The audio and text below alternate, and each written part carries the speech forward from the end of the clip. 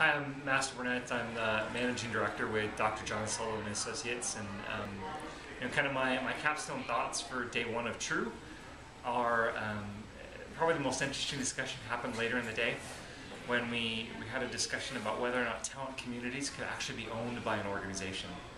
And I think that the overwhelming thought is that you can own the infrastructure that supports the development of a community, but you'll never actually own the people or the interaction that occurs within that community. That's kind of a self-amorphing group of individuals, and I think that's very important for people to remember as they look forward to build these communities of people that maybe not be appropriate for the organization today, but someday may affiliate with the organization either as a customer or a consultant, a vendor, etc.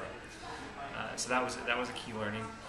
The other thing that came up, and it's one that comes up pretty much at every industry event, is when you talk about analytics and we talk about measuring recruiting and the success of the recruiting function, so many organizations get caught up in trying to measure their work and not necessarily measure their impact on the business problem they're there to solve. That's a Miami event. So that was a key learning.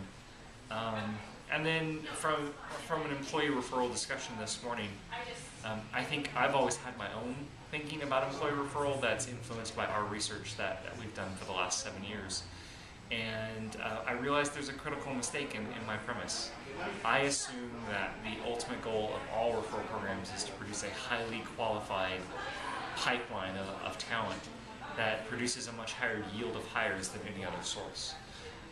But there are organizations out there that possibly need more applicant flow, not necessarily just high quality.